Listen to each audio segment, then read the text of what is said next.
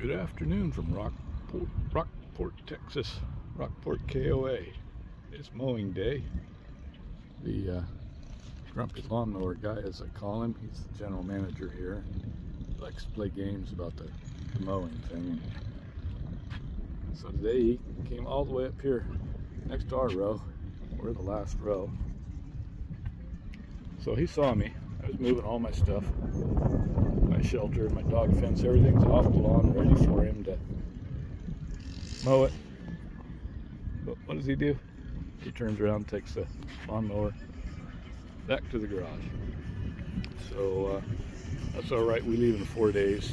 I'll put my stuff back out there if he doesn't get to it by the end of today, and he can mow it after we leave. Just another view. Park. He mowed all the way up to here and decided not to mow our spot. He mowed that guy's long-term spot, but none of these over here are mowed. And the funny thing is, the first time he was mowing, he came all the way up and got to this end site just on the other side of that tree. He mowed that, so we moved everything. Sheila went up to him and told him, hey, we moved our stuff off. If you can come get that. He says, oh, I'm not doing that today. And then he came over and did it. A week and a half ago, I guess, one of the work campers came up and said the night before, he says, hey, I'll be over to mow your grass about 10:30 in the morning. So that gives you time to move your stuff. So we moved our stuff. He came over the next day and mowed it.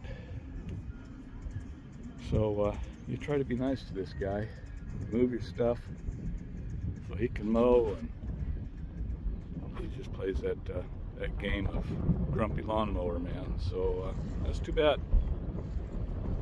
Probably a good reason why this KOA is so empty. After what they did to the people that used to live here when KOA bought it, and now the way he treats the staff and residents, it's no wonder everybody's left. Oh well, on to our new place on Friday and put this behind us, and just won't come here again. That's too bad.